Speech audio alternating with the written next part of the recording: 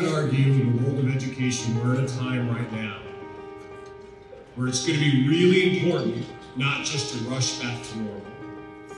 I think it's going to be really important for us to slow down, to look around, to think about what we've learned in the last year or two. Not worry about going back to normal, not worry about a new normal. Actually, I think we need to think about how we build a new possible.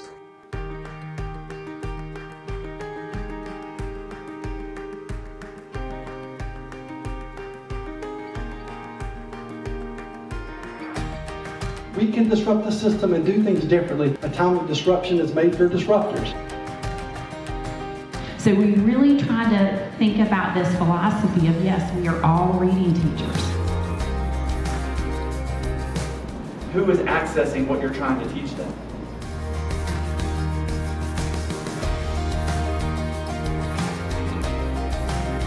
It's not that people aren't tired, but I'm hearing empathy, and then I'm hearing solutions.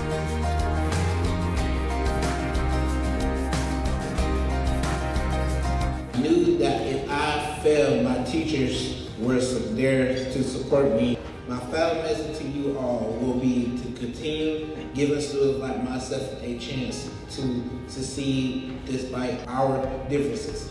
We know everything on paper that you must have to check off to be in the field of education, but there's something in your heart that you gotta have.